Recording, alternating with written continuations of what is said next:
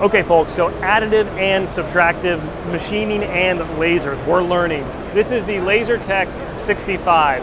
There's a different machine that we're going to go look at in a minute, which is the Lasertec 65 3D. What's the difference?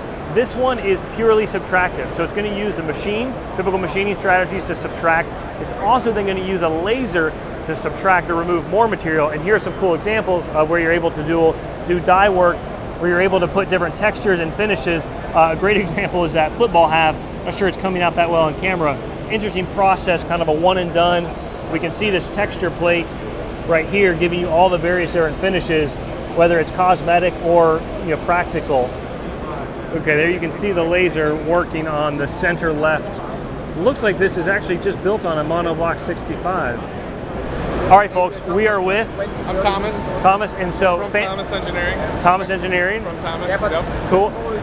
Fan of the channel, and you guys are actually trying to understand the Lasertec and what it could do for what you guys do, which is...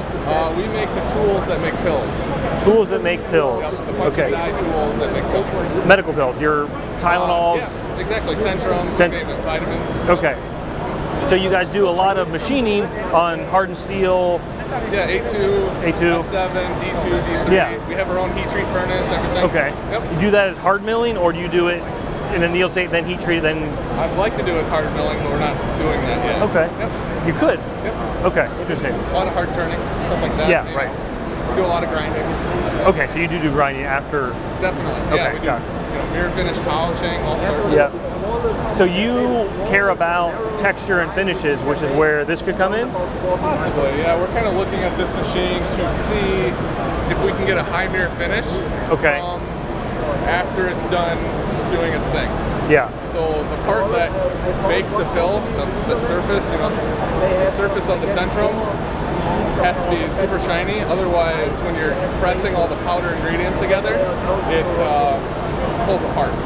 So you need a high mirror finish to make that. Yep. So it's more about the functionality of the mold and less about the aesthetics of the pill? Yeah. Interesting. So I was sitting here a few minutes earlier, I was trying to understand, I mean, clearly this tool, this machine can actually do traditional machining, but I was trying to figure out where it parks the head. This is a hybrid shape machine, so this can actually have this laser head come out of the machine. It parks back over here. Sorry. No kidding. So that gets added into the machine. Okay. You drop the load plate right on there and manually pull it out. Okay, so it's not an ATC, it's not an automatic process. It's an automatic cycle, but it does require manual. Okay, okay.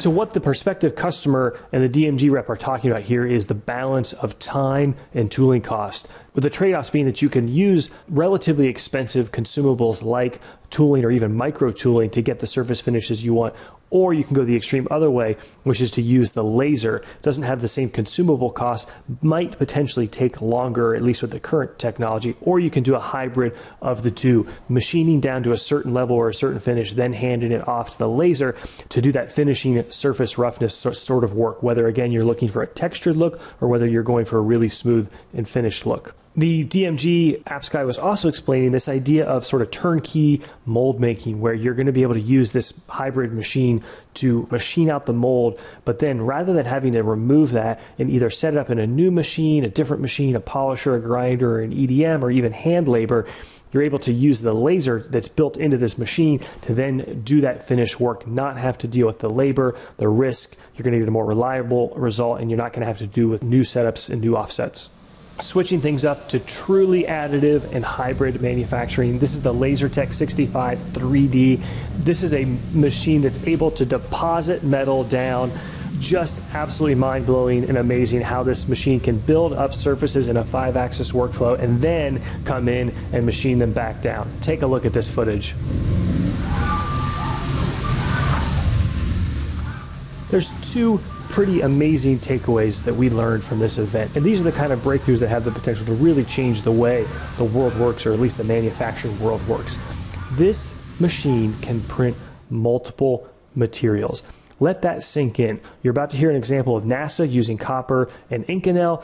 There's examples of using various grades of magnetic and non-magnetic metal. You'll see an example here in a second, as well as something like a cutting tool where you can have mild steel body or different material around the periphery or wear edges of the tool. Think about how industrial design and manufacturing designs will change if you could basically make bespoke materials throughout a part.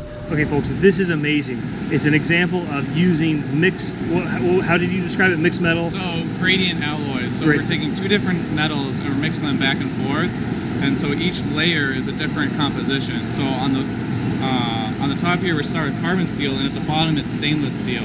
Not magnetic. Yeah, so it switches from magnetic to non-magnetic, and as you slide it across, you can actually feel that change as the composition changes from one to the other slowly. So literally as you push this down, it's no longer magnetic. So you can see here, we're not magnetic at the bottom, we are at the top. But if you switch to another side of the part, that's changed. It's not magnetic at the top and it is at the bottom. So it's not even that you have to commit to a whole layer. You're able to change this in 3 dimensions. Yep. We can command it just like any other command to the machine on what sort of percentage you want of each material.